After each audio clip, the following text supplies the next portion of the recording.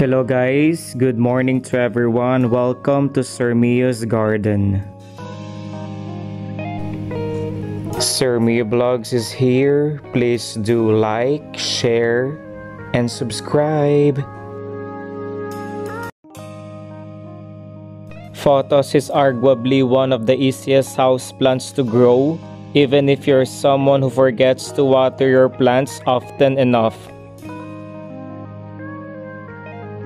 This trailing vine, native to the Solomon Islands in the South Pacific, has pointed heart-shaped green leaves that are sometimes variegated with white, yellow, or pale green striations. Pothos can be planted indoors throughout the entire year and will grow quickly, often adding between 12 to 18 inches of length in a month.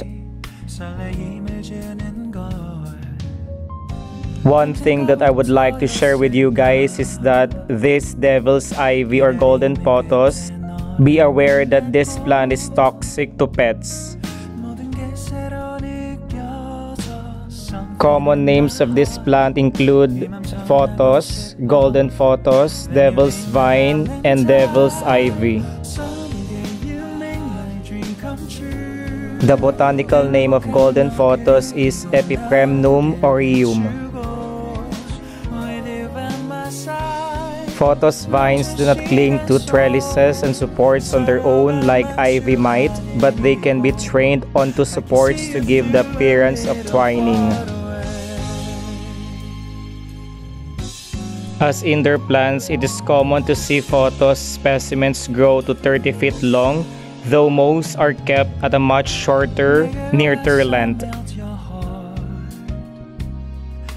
If you choose to let your pothos grow into a long vine, it can be secured on hooks to trail along walls and over window frames.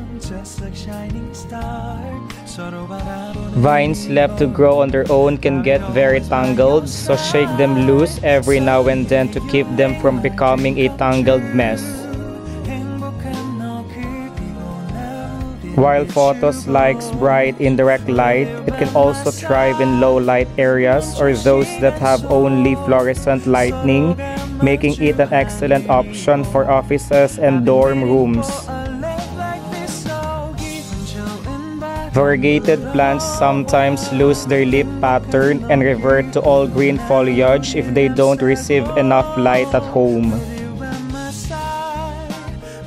Moving your golden pothos to brighter conditions usually restores the variegation. Suddenly pale-looking leaves mean that the plant is receiving too much sun. Pothos plants thrive in ordinary, well-draining potting soil. Pothos is quite tolerant of soil pH and it can thrive in a range of conditions from neutral to acidic.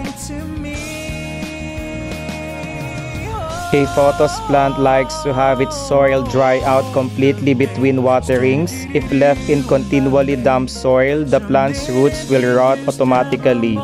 So you have to take care of this plant for you to have this abundant, healthy, and looking green and vibrant every day.